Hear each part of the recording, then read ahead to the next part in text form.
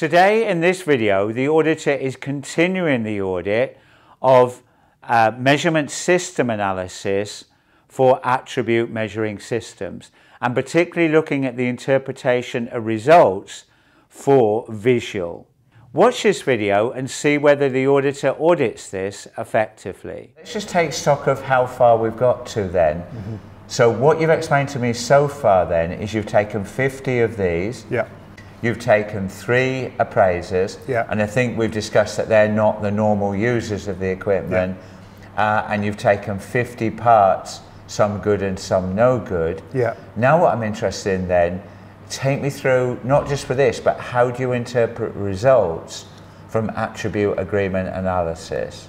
So we assign each of the 50 parts a result, whether it's good or bad. So we establish the reference for the 50 parts. You can see that. But then when we come down to the results, what tells you whether this attribute agreement analysis is acceptable? So we look for the overall kappa value, and the basis that we use is if it's 0.75 or above, then that indicates a level of agreement that is acceptable. And where does that 0.75 come from? I think that is in the AIAG MSA book. If I'm honest, I just have it in my mind. I've been doing this for a number of years now. And I think 0.75 is the... but you know my style now, that we have to incorporate in customer specific requirements. So what do your customers say about attribute agreement analysis? Okay, and the good news is 0.75. So anything 0.75 or above would be acceptable. Right, and I see in your interpretation of results here then that generally the combination of kappa scores are okay. But we have an issue with the combination between the results between appraiser B and appraiser C.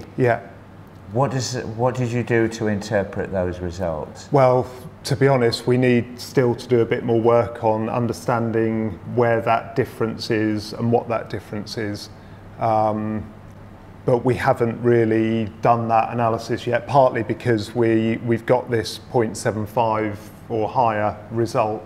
But the reason I'm really focusing on this is the number of issues that you've had with visual defects on these appearance item parts.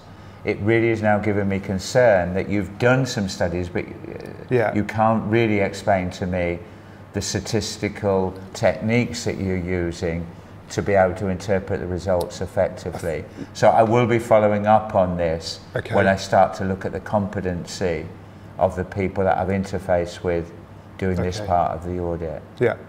The good thing in this video was the auditor was not just looking at the summary results for the attribute agreement analysis study for visual inspection. They will really question the auditee on their statistical understanding of the results. So once the auditor had checked who was involved in the study, where were the parts selected from the study, and where was the study done, we can then move on to the interpretation of the results. And the auditor questioned the organisation on the acceptability of the study. And the auditee stated that an acceptable result from the attribute agreement analysis was a kappa score of greater than 0.75. The good thing is the auditor then questioned where did this 0.75 come from, and then followed the audit trail to look at the relevant customer specific requirements. And that indeed was the customer specific requirement, that there are kappa scores above greater than 0.75.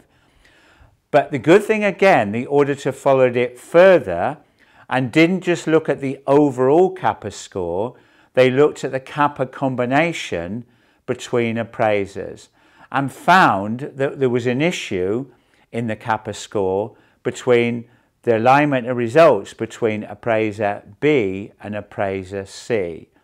But it was evident that the auditee didn't really have the good statistical understanding of the analysis of this attribute agreement analysis. So the auditor was right to say that they were going to follow this up further when they look at the competency related to understanding of statistical techniques. So let's summarize. Attribute agreement analysis is one way of measuring measurement system variation for attribute measuring systems, which can include visual inspection. The second learning point is, rather than just looking at the summary results, auditors should have the competency to question the organisation on the effectiveness of the study and their interpretation of the results and any improvement actions that are needed to improve the effectiveness of the measurement system.